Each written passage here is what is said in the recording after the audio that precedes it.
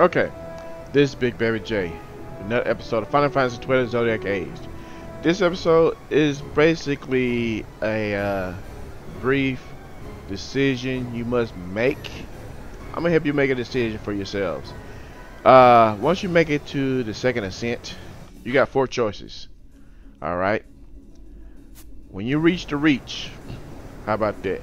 But anyway, once you get up here, you're left with 4 choices. You got to make a sacrifice. What are you willing to give up? Right here you got the altar of knowledge. Read the inscription. It tells you here, make of your knowledge up an offering.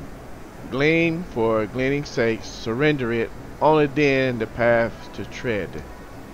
Alright, just so you know, that's really going to take away your map.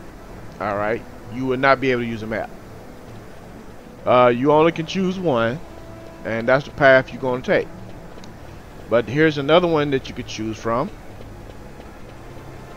Altar of Magics.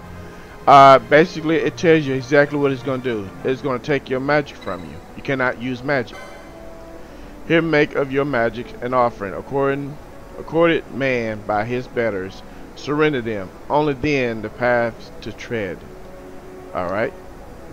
We're not going to do that either. And each altar has its own door.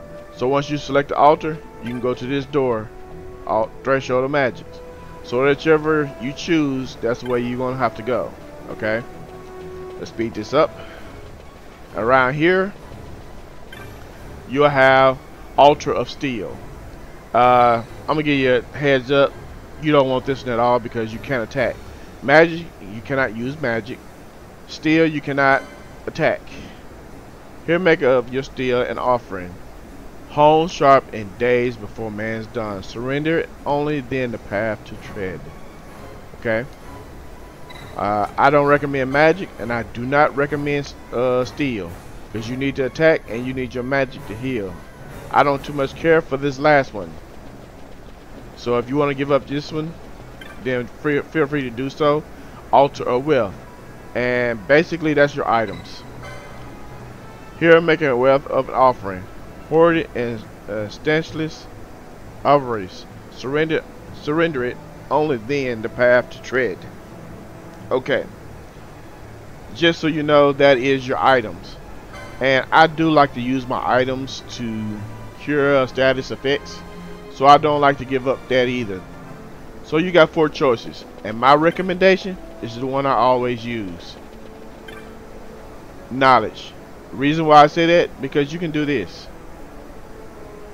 See that little map in the center now? It'll take my map, that mini map right there.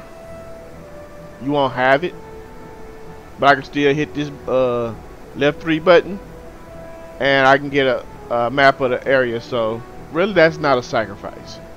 So this is the one I will be choosing. Feel free to make your choice of your own, but make sure you pay attention to your color. Mine is amber. So once you make your selection, that'll be key later on. So mine is amber. Whatever color you choose, make sure you keep that in mind for the next phase. See, now this door is unlocked for me.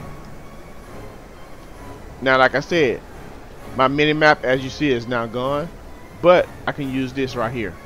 Okay, so if I ever get lost, I really haven't sacrificed anything. Alright, that'll conclude this. You guys take care. See you next time.